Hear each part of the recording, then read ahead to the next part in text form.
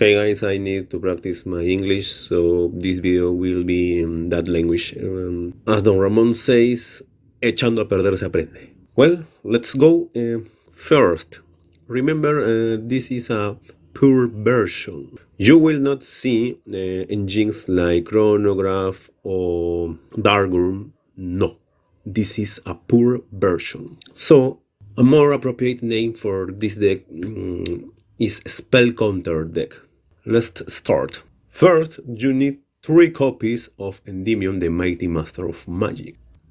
This is my favorite card and the boss monster of the deck. Also is your board breaker. This is one of many reasons because I don't play other engines. Darkroom, Chronograph, Spellbook don't work for generate spell counters. You need generate spell counters. A lot of spell counters. I've seen many versions of Endymion deck. In all those versions, the player always go first. You don't know if you go first or you go second. That is the problem. So when you go second, you need broke the opponent's board.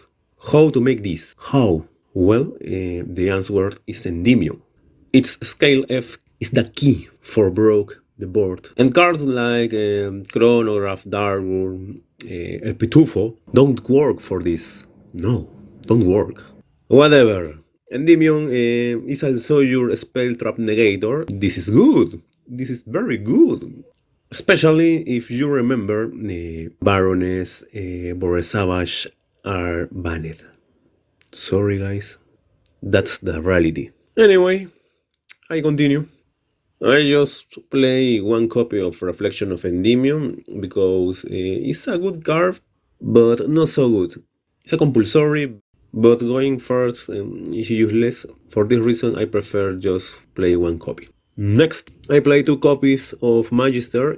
This is basically because I need high scales. Previously, I play 3 copies, but this changed. I will explain why later. The main function of Magister is to recycle the baby jackal. Remember it. Then I play 3 copies of Servant of Endymion. This is the main searcher of this deck. I don't need to say anymore. It's your +1 for excellence. For this reason, you always play 3 copies of Servant. Then I play 2 copies of Master Cerberus because 3 copies maybe could turn in a brick. You don't want this. Cerberus is the most weak card of this deck. Highly vulnerable to Ash.